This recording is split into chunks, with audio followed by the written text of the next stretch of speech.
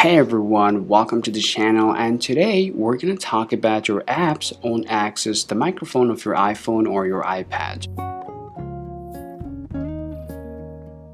Now this could happen if you have restricted your microphone or if you didn't access your microphone to your iPhone or your iPad, and this problem also can happen if you have a minor software glitches on your devices.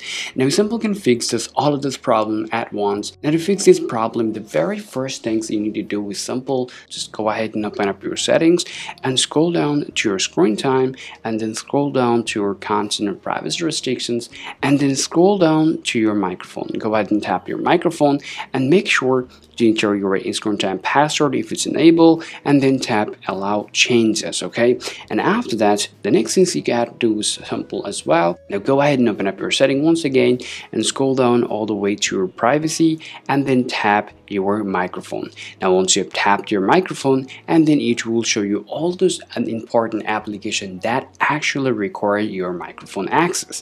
Now here, if you see all those options are turned off or toggled off, all you can do is just simply can hit this button. You can toggle them on to fix your problem.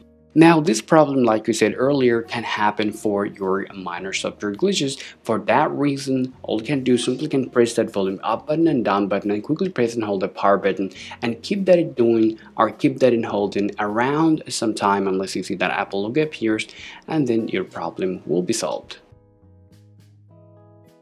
Alright guys, now after we have just done the force restart on your iPhone or iPad, now go ahead and check whether your microphone is being able to access to your other applications or not. Now if you still are having the same problem, the next things you gotta do, just open up your settings, scroll down to your general, and go ahead and tap your software update and check if there are new software available from Apple or not. So if you see the new software available, go ahead and do that. That will help you to fix your problem.